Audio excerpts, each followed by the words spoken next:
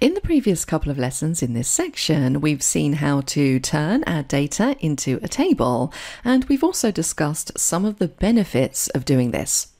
So now in this lesson, it's time to see how putting our data into a table affects our formulas, because this is something that does tend to throw beginners off.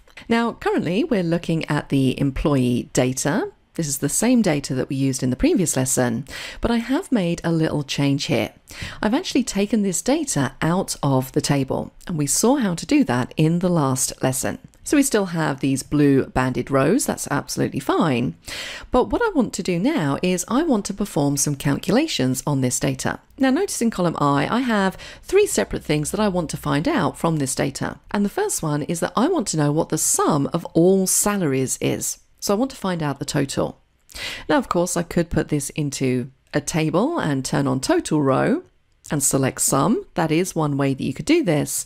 But if you just want to perform a calculation over in cell J3, we could type in equals sum, press the tab key, and we could simply select all of these salaries. So I'm going to select the cell range F4 to F23. Let's close the bracket, hit enter, and I get my total. And we can very simply check that total is correct by highlighting the salary range again. And if you take a look down in the status bar at the bottom, all the way over on the right hand side, we have our sum total, which is matching what we have in the cell. So that is the sum of salaries. Now, when we double click on this cell to take a look at that formula, we are using cell references in this formula, F4 to F23. And so far in this course, that is pretty standard. That's what we've been using for all of our formulas. Let's take a look at the next one, average job rating. So this time we're going to type in equals. We're going to start to type average, tab key to select it, and we want to find the average job rating. So for this one, I'm just going to select the job rating column. You can click and drag or click in the first cell, Control Shift down arrow to make your selection. Once again, if you take a look at that formula, we're using cell references G4 to G23. Close the bracket, hit enter, and we get an average job rating of 3.4. The final thing here is to simply do a count of employees. Now I want to count on one of the text columns, so I need to make sure that I use count A. Remember, count will only count numerical values. Count A allows us to actually count the employees. So we're going to use cell references again, C4 to C23, close the bracket, hit enter, and it's telling me that I have 20 employees in this list. So that was all fairly straightforward, pretty much stuff that we've covered before. But the thing to note here is the point that we're using cell references in all of these calculations. Let's put our data into a table and check out how these formulas change as soon as we do that. So I'm going to escape out of here. I'm going to delete out all of the calculations we've done so far, and we're going to put our data back into a table. Hi, from everyone at Simon Says It. We hope you're enjoying this training lesson. Please like this video to show your support for the channel. If you want to take your learning further, earn a certificate for this course, and gain access to over 200 courses ad-free, click up there and go to simonsaysit.com. Thanks for watching, and back to the course. So I'm clicked inside it. Let's press Control T, keyboard shortcut. Yes, my table has headers. Let's click on OK, and my data is now back in a table. The first thing I'm going to do is name my table. So let's go up to the table design ribbon, all the way across to the properties group.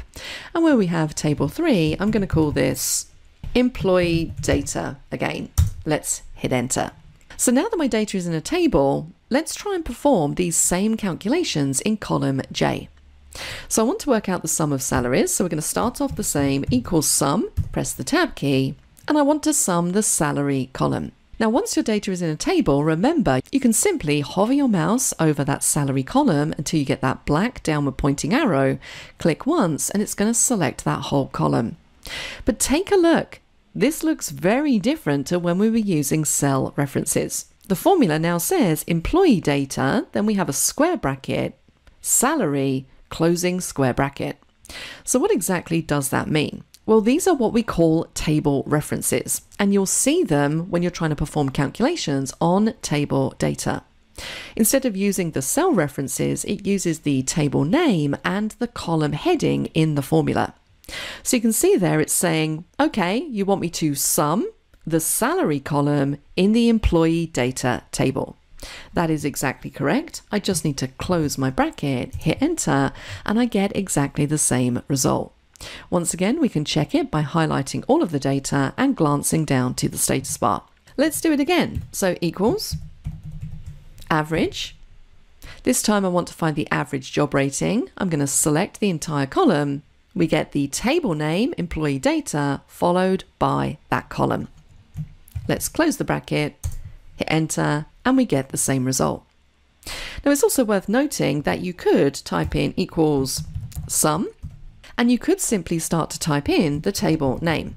So if I start to type in employee data, it comes up in IntelliSense underneath. I can press the tab key, and then I simply need to open a square bracket, and it's going to list all of the columns in that table, and I can simply go in and select. Now I actually don't want to do a sum here, do I? I want to do a count A. So let's do that again. I'm going to go for employee data, open the square bracket, and I want to do a count of the employees, so I'm going to count the employee name. Let's press tab to select it, close the square bracket, close the round bracket, hit enter, and we get our results. So this is really the point I wanted to illustrate in this lesson. Don't be thrown off by the fact that when your data is in a table and you're putting together a formula, you're going to see table references as opposed to cell references. And table references are actually pretty good. If you send this spreadsheet to somebody else, it's a lot easier for people to understand what your formula is doing because we have meaningful labels in there. We can see that we're doing a sum of the employee data table, the salary column. Sometimes when you just have cell references, it's not quite so obvious. So that's how table references work in formulas as opposed to cell references. Congratulations on reaching the end of this training video. Continue your training in Excel 365 for beginners with the next video in the series by clicking over here. For more related training videos, click over here to watch this popular playlist of free learning resources. To see more videos like this one, click below to subscribe.